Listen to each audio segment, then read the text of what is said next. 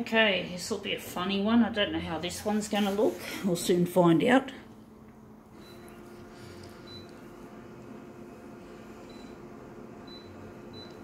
Enlargement. I wonder how big we're going to make this.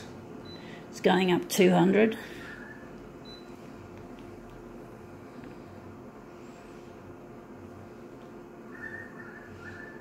Oh, a stupid user interface. Really clumsy.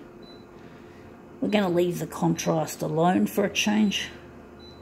We don't want to have too much contrast for this one. This one's too contrasty, I think.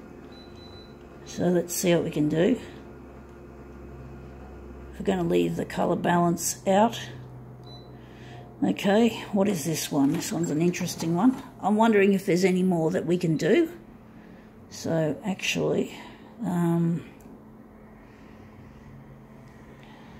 maybe we can add a background colour if it's not going to be, if it's glossy enough. It's not glossy, but I don't think it's totally matte either. So let's see how we go with this. This here is, okay, I just put a new battery, new generic battery with this. This is in the little plastic box that it comes in.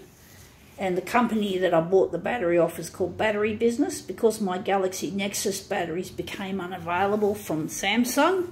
So we couldn't use Samsung, so we use a generic. And this is generic. This is obviously the brand. So let's see how it goes. So I basically bought 8 batteries of this kind from Battery Business. And Galaxy Nexus batteries don't typically last. So this is my second generic battery. I think I've had my last generic battery for almost a year. I bought 8 of them, anticipating that they were going to wear out quickly. But they still do a good enough job. They keep the phone going. So anyway, this shitty looking original has just got, there's something nice. Now that looks really brilliant. That's come up better than I thought. First go as well. So we'll just throw that on the recycle pile. I just can't believe how good this looks. It really looks nice. And that little bit there, a little flash of colour. Sometimes you do get some really good results when you least expect it. So now it's time to just get this ready as a master copy. We're just going to kill off the 200. I wasn't expecting this to be a really good demo. It looks like it's going to be. Whoops, no, we don't auto-rotate. It's on. It'd probably be good if we didn't have it on, because we don't normally want our things to rotate. We're just going to leave out the background. We're going to darken the text, and we're just going to go here and copy density. I'm just going to put it in the middle. The colour balance is staying default, I think.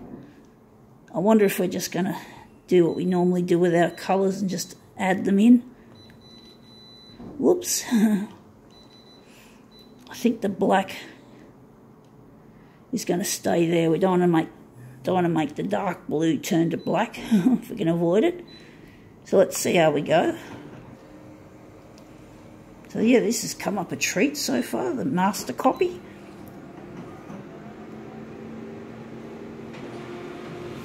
So the magenta that you saw was the background colour. So obviously the background colour worked well this time. So let's see. Whoa, that looks even better. Now you can see it's darkened and the blue looks good. So I think, yeah, that's our first quadrant. And we're going to make another.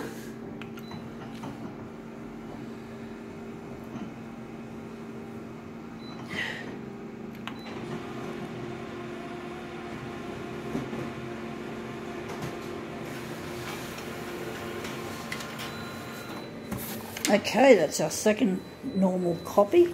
We're just going to put them together, make these into a 4-way mirror image as I normally would. Just going to line these up just as much as we can. And we're now going to print off 2 mirrors of this. So we're just going to push that along. Stupid user interface. I'm going to go here and punch off 2.